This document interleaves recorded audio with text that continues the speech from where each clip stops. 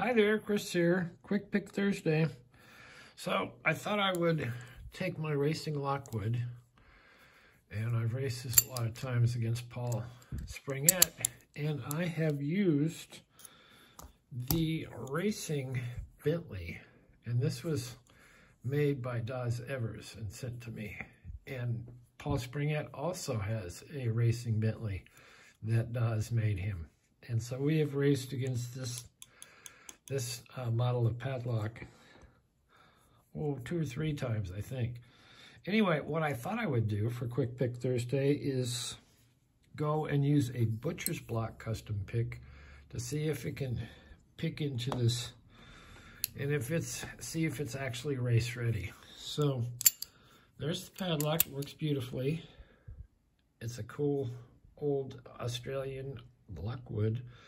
And it's the one of the cooler ones that has the patent on the bottom. And this is the bitting on the key, not too tough. It's good for racing. So let's see how butcher's block does with it. Now I haven't been racing this this Lockwood for quite a while, but we'll see.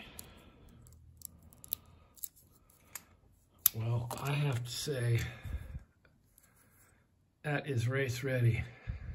I might have to go more rounds, more Lockwood racing rounds with this new butcher's block race ready pick. I mean, that's out of the box. We haven't even fine-tuned it. We haven't, messed with the fuels or the balance or fuel injection or anything. I mean, just out of the box. And I believe, no, it's not that one. We should try this racing one that has the magnetic feature. Anyway, check out Butcher's Block's picks. They are just totally awesome. And like I say, they're race ready.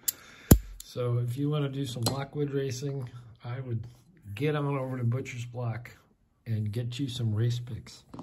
All right, thanks for watching Quick Pick Thursday. We will see you next time.